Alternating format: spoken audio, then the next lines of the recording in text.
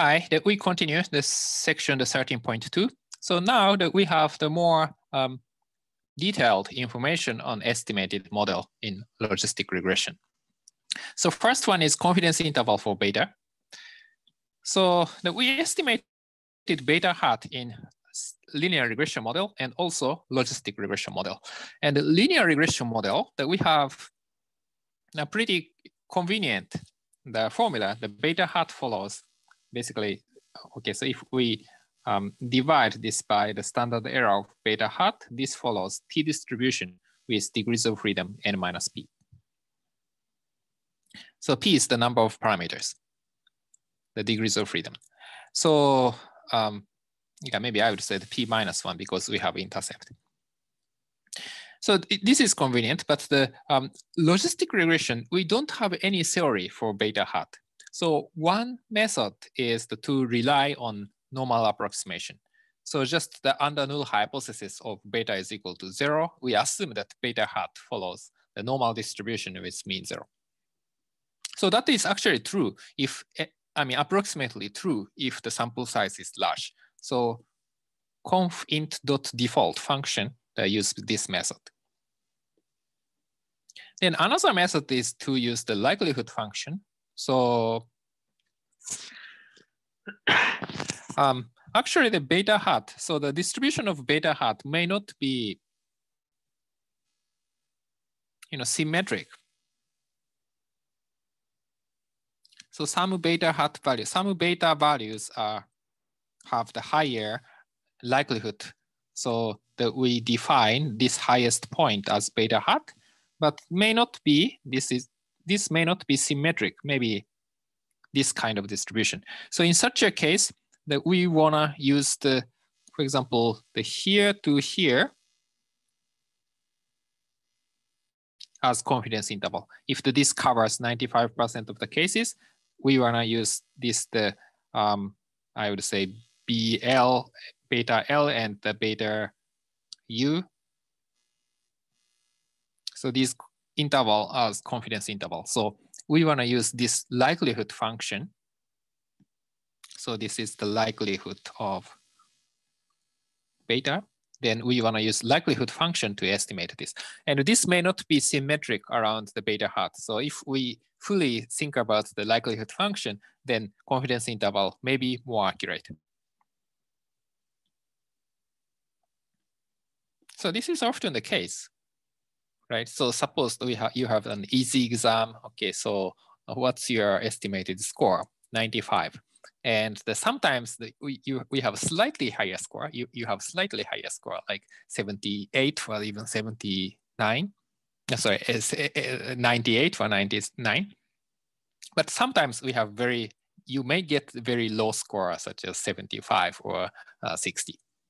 So the distribution is not symmetric. So if we were to estimate the 95% confidence interval, you don't necessarily, it's not necessarily the best to make interval whose center is 95. Yeah, so conf int function is more accurate, but actually it's more complicated, more the computer intensive, the procedure. Okay, so now that we see the confidence interval for beta naught and beta 1. So confidence interval for the intercept for the model that we discussed earlier is negative 1.17 to negative 0.1. And I think this is center was negative 0.64. So it's not symmetric. Actually, this is symmetric. So this is symmetric around this number. And the estimate for X is 1.27, and the confidence interval is the 0.71 to 1.83.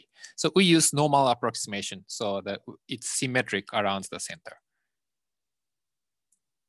Yeah, so to be exact, our estimate plus minus 1.96. So this is the 2.5 percentile and the 97.5 percentile of the normal distribution, which covers 95% of the case.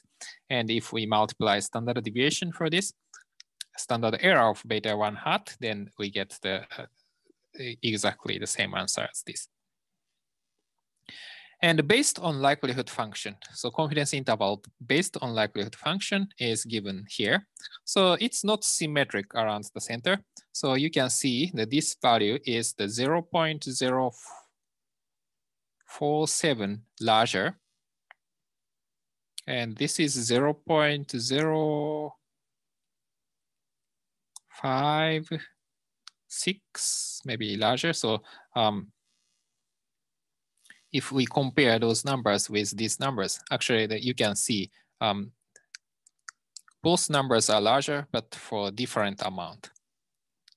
So it's not symmetric around the center of 1.2727. So this is more accurate confidence interval, not based on normal approximation.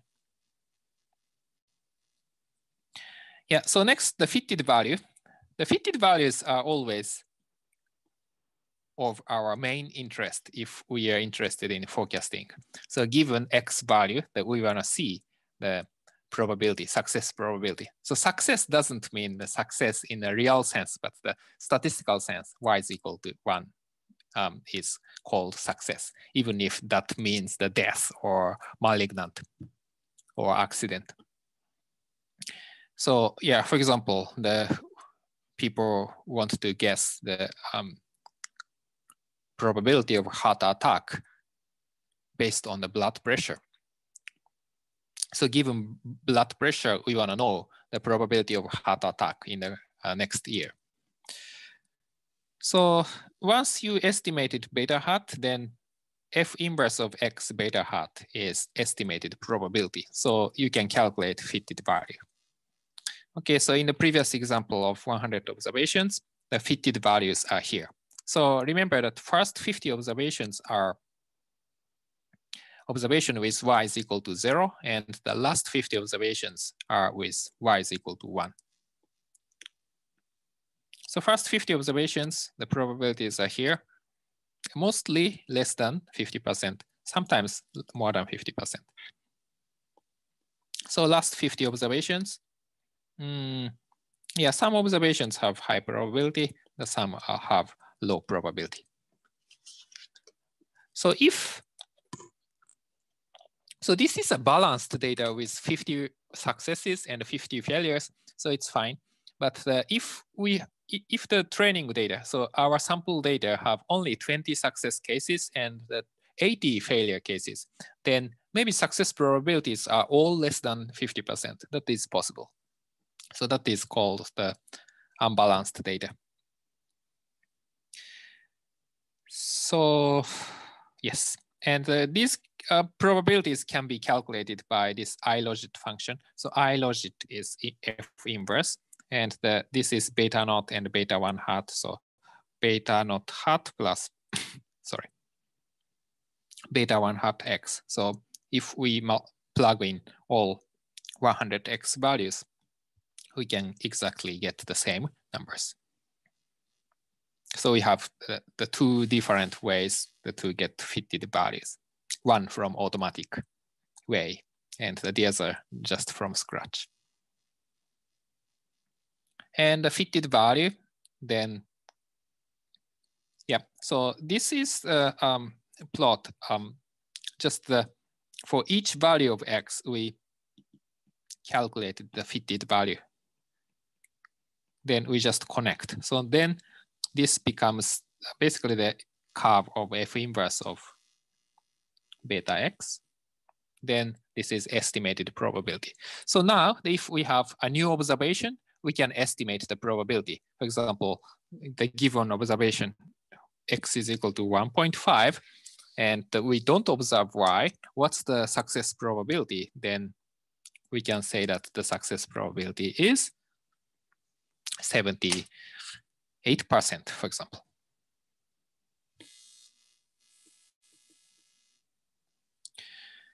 Yeah, and this is the code to generate the previous figure. So basically, we use the fitted value to generate this. Actually, it looks like this is a smooth curve, but actually we plot this 100 points. So each observed X values each observed x values, we calculated the fitted probability, and I connected these 100 points. So actually, we use just the fitted value of GLM1. But the important thing is that we have to order it by order of x values. If you randomly connect, then we cannot get the smooth curve. So if you connect this first point to this point, or maybe first point to this point, then this point to this point, and this point to this point, then this does not become really, beautiful curve, but it's this kind of the figure. So we have to order the values, x values and also fitted values, to get this fitted curve. Maybe another way is just you set the increment x from -3 to +3 by the increment of 0.1, then yeah, you can certainly make the same figure. Yep. So in this video that we studied two concepts. One is confidence interval for beta hat. So that is more complicated than linear model. And then the fitted value of x. We have the ready-made function. Also, we can calculate it from the inverse logit function.